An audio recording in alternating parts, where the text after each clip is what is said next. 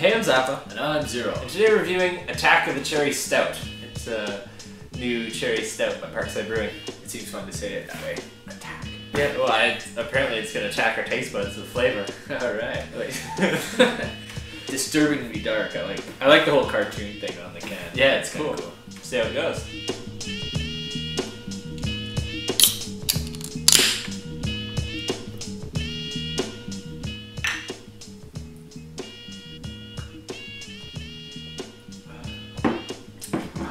Oh yeah, there's the stout. Yeah, definitely a stout. Mild cherry.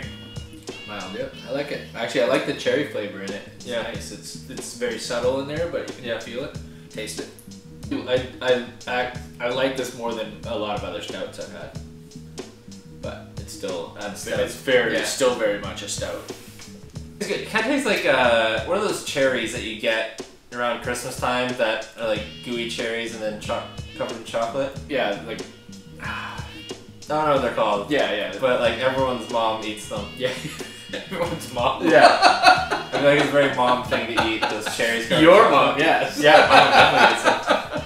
But that's what it tastes like to me. Like the aftertaste, it feels like I just had one of those. And I love it. Actually, yes. I can see that. Yeah. Sort of like a bitterness.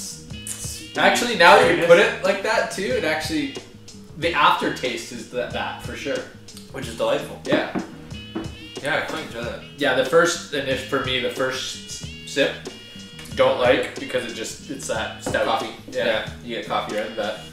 But then now, as it's settling in, I actually do like it. So what would you rate this one? It's tough because stouts aren't on my top of my list of favorite styles of beer. Right. But you do tend to like. I do like stouts generally. I think this is very good stout, very top. I really like the cherry flavor.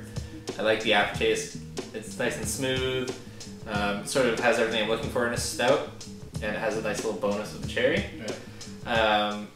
So I'm gonna give it a 7. 7.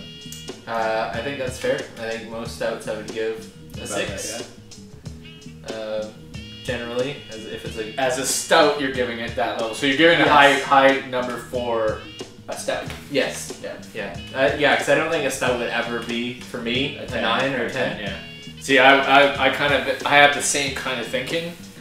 I can taste that this is a good beer. Yeah. But not being a stout fan, I can't go very high. So I think I would give it a 5. Right. Which, in the same kind of story as you, that's a high number. That is a high stout. Because like I say, that aftertaste, I'm loving. Yeah. Just that initial taste, Makes me want a chocolate cherry thing. Yeah. Whatever they're called. Makes me want one. Shout out to Travis and the Parkside team for the continuous support. It's really awesome. Thank you guys. Cheers. Appreciate it. Thanks. Cheers. That's all we have for this time. If you like what you watch, be sure to like, comment, and subscribe. I'll see you next time. Cheers. Cheers.